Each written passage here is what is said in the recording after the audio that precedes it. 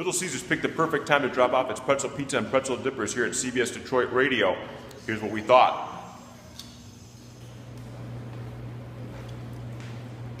Yeah, it's solid.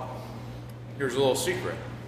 I've had it once before, but I was hoping that there was pizza sauce on it. It's cheese instead. Sorry for talking with my mouth open. But it's really good. Hot, it's like solid. It's good. Little Caesars brought their popular soft pretzel crust pepperoni pizza back this week and introduced cheese and pretzel dippers.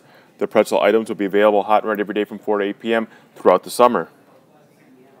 I think it looks really cool, actually. You got the, you got like that cheddar cheese going on with the regular mozzarella, and it's like a little bit of salt. You can feel the butter or the water for the salt. So it looks like a pretzel pizza to me.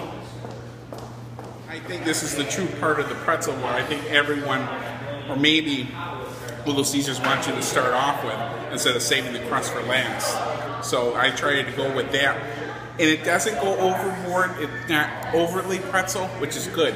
Because if you go too pretzel, it can be very doughy or heavy pretzel. Go over the dipper first. I'm a huge fan of pretzels. And I love when you go to the mall and you get the little dipsticks. So let's give this a whirl here. I'm sorry, I didn't know that because you actually weren't on the air with us. I just read a little bit. I didn't see it.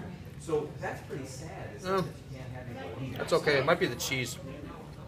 That's all right. I'm not a big fan of that. They wanted to have some secret operation.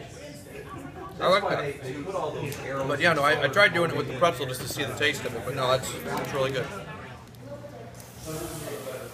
Not too salty. It's good. Very good.